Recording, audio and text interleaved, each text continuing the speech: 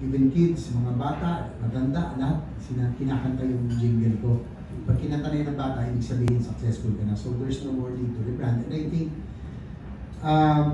if the product is good, there's no need to rebrand.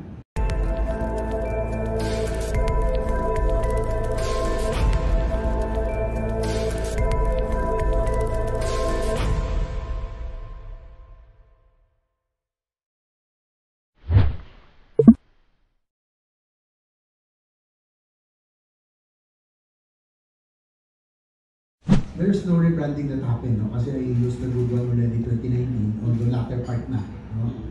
And I think it was, nag-click yun, especially yung jingle ko, tsaka yung branding. Ngayon kahit saan napunta, alam na yung good one, eh, no? Even kids, mga bata, matanda, lahat, kinakanta yung jingle ko. Pag kinanta na yun ng bata, ibig sabihin successful ka na. So there's no more need to rebrand. And I think, if the product is good, there's no need to rebrand. Hindi mo kinakailangan pabango, di ba? It will sell itself. Ay, sa tingin ko naman, without the three factors, I think I would malinis pa kasi yung track record ko. I have no issue of corruption. May 18 years of being a public servant. I have never been involved in a scandal or scandal. That's why, sabi ko, my name is unblemished. So with performance, I think I'm really an easy candidate to sell, no? But given the factors that I mentioned earlier, hindi ko rin maintindihan bakit yung iba hindi ako sinama, ay hindi naman ako bagahe. Pero ano yan, that's part of the challenge. Pero sa tingin ko ngayon, everything happens for a reason. You know, with the challenges, wala akong partido, limited ang budget ko, nakasabay akong tumatakbo. Parang it was an uphill battle all the way from the very start. Napakahirap, no?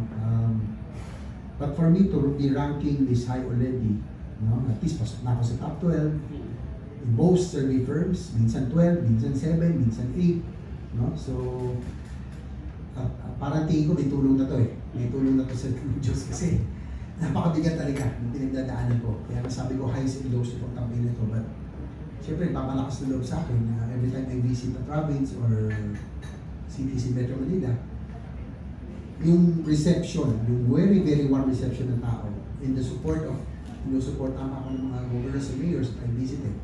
Siguro because may performance and track record. Siyempre, yung nakapalakas na loob.